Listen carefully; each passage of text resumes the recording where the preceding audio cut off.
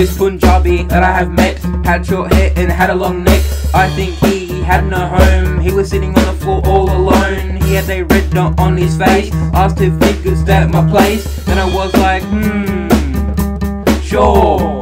Welcomed him into my home and gave him a room.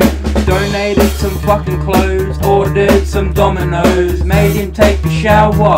He was about an hour. Came out the bathroom, he was clean. The cleanest Punjabi I have ever seen.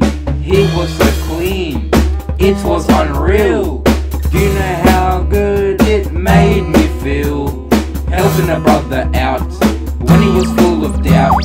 That is what life is all about.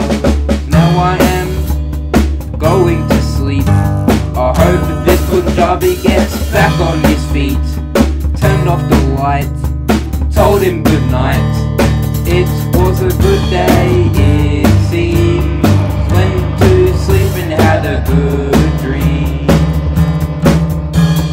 I like tomatoes, yes I do. Woke up in the morning, went for a walk over the bridge. Came home, there were no tomatoes in my fridge. Who could have done this? Who? Fuck, he took the cheese slices too. Went to his room, he took the bed. Went in the cupboard and he stole my bread. How could he do this to me? Even took my LSD.